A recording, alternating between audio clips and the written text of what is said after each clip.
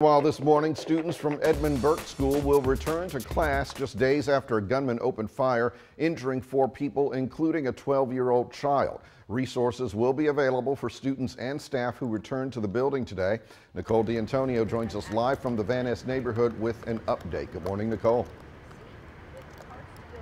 Hey, Tony, good morning to you. As we've been out here, we have seen signs posted all around the community saying that they are with this school. Flowers actually on the steps behind me in front of that school today being the first time that students returned to the building since that shooting happened.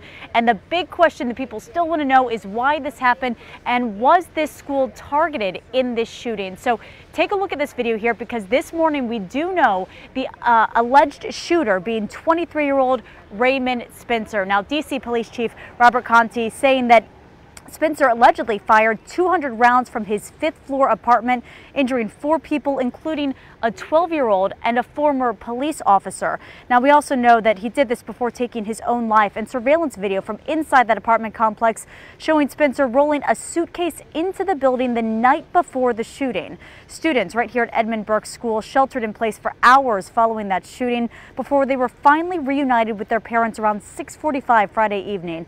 During the city's public safety meeting, Chief Conti said that they also found a camera recently installed on the floor outside of his apartment.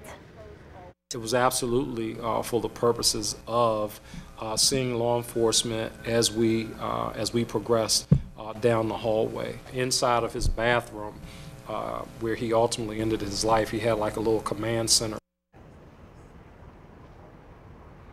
Now, during that news conference, the police chief also said Spencer had 4 long guns and 2 handguns in his apartment, and that 3 of those long guns were constructed so they were fully automatic. Spencer also had been renting out a separate apartment in Fairfax County where police found 3 additional guns and even more ammunition. Now, back here live, again, I want to show you just the flowers that are outside of the school building here. Again, students and staff will return to class after being closed yesterday.